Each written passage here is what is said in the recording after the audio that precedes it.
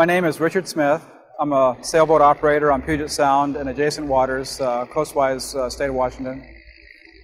And participate in sailboat races and in predicted log races on powerboats, and then also in just weekend cruising and vacation time during the summertime.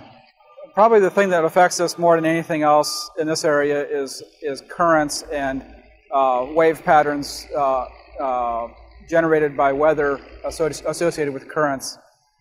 On our boat, we can handle 25 to 35 knots as long as the sea conditions don't get too bad. But once sea conditions get over about 4 feet, it starts to become uncomfortable and starts to become more than we really want to handle.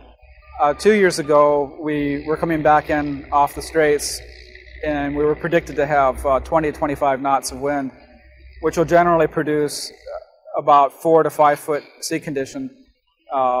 Instead, we received 35 to 40 knots, and we had 8 to 10 foot combined seas. That's swell and wave height.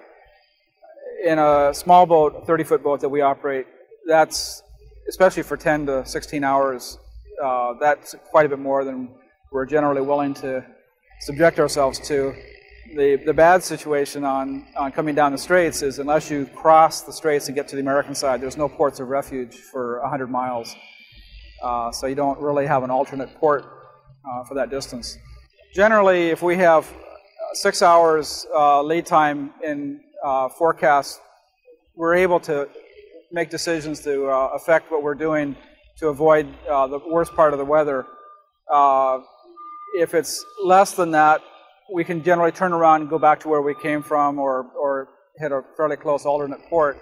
But since our passages, if we cross the straits or cross Puget Sound or different places, the time involved may be 2 to 3, 4 hours. That's not really a problem.